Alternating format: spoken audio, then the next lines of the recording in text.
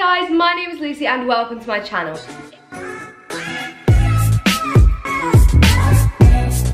If you are new here, please do hit subscribe. I would love to have you back for more of my videos, and if you enjoyed this video, please do smash a big thumbs up to let me know. Today I thought I would tackle the topic of video auditions. Quite a lot of you guys have been messaging me on Instagram asking about this. If you guys don't follow my Instagram yet, I'll put it on screen here. It's probably the best way to contact me. I'm always checking my DMs, answering your guys' questions and just giving you any kind of advice that you need. As I said, today I'm talking about video auditions. Obviously, this is very relevant at the moment because a lot of your guys' auditions have been cancelled and you're being asked to send video auditions or to postpone your auditions for a really long time. So I just thought I'd take this video to try and calm your guys' nerves and just give you some advice on what I think you should do to approach this. If you didn't already know, I actually auditioned for my foundation course via a video audition because I lived abroad and I didn't have time to go back because I was halfway through my A-levels. So I have already done a video audition that went successfully. So hopefully that means that I can give you guys some advice on what I did. So without further ado, let's get into the video. As always, if you guys have watched my videos before, I've written loads of notes on my phone and I'm just going to talk through them for you.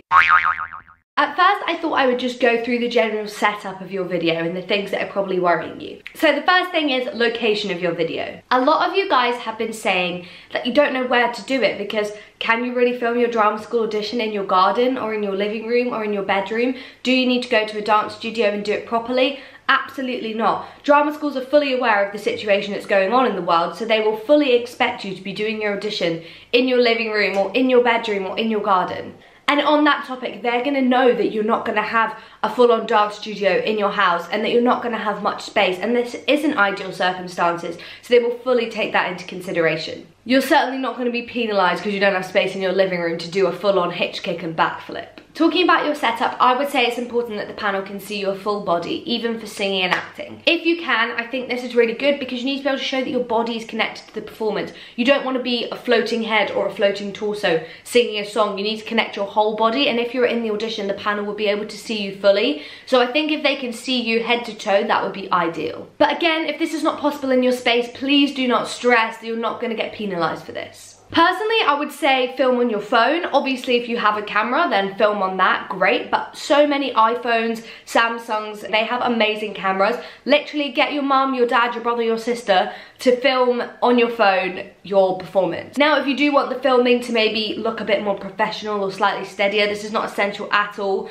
but you can pick up a really small phone tripod on Amazon for about 10 to 15 pounds. This is the phone tripod that my dad bought for me when I was filming my auditions. It's not very stable, but it did the job. I've got the camera attachment on it just now, but it will come with a phone attachment. You clip your phone in and you're ready to go. This one also has a little Bluetooth remote that you can connect to your phone, but to be honest, if you've got one person in your house, they can click record for you. One thing I would suggest is if you're filming on your phone, film on your back camera rather than the selfie camera. I know it might be misleading that you can't see yourself, but honestly, the back camera is so much better.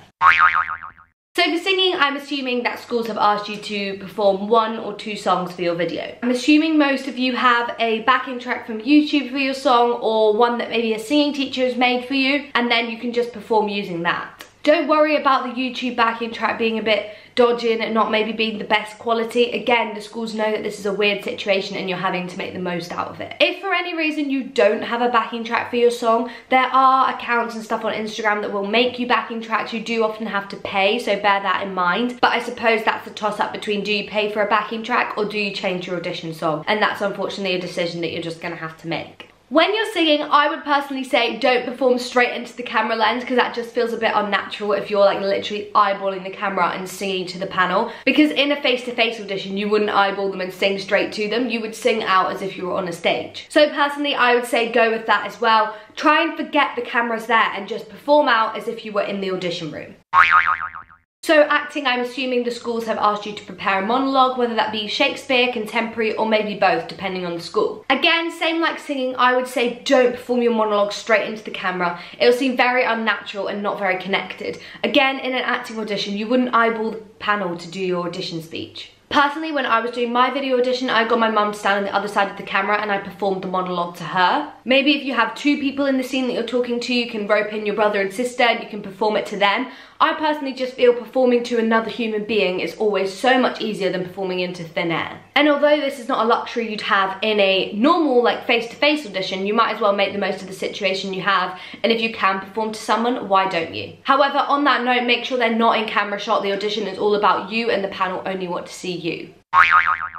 Now, moving on to dance, probably the one most of you are most stressed about because it is probably the one that's hardest to do at home. I know some schools have just asked you to make up your own dance, perform something you know already, and some schools are sending out video dances. If the school has sent you out a video with a dance to learn, amazing, you can learn that, practice it, and perform it to the best of the ability that you can in the space that you have. Remember, if you don't have space to do that triple pirouette into a hitch kick, into a box jump, the school is not going to penalise you. They're going to be able to see that your sofa's in the way and that you don't have space. Personally, I would say for dance, if you have space, do it in your garden because that's generally going to be a more open space than you have indoors. If the school doesn't send you a dance and they're asking you to do something that you already know or that you have to make up, then just don't worry about the technique, I would say. If they're asking you to send any dance, they're not worried about seeing you do a triple pirouette and a backflip. They really want to see your performance quality, your love for performance, and that you're just like making the most of this situation. Personally, if I were you guys, I would do a dance that I knew already just because I'm not most comfortable at choreographing. However, of course, if you love choreographing and there's things that you want to show off, that's your chance to show them off. And finally, I would say this applies to all 3 disciplines.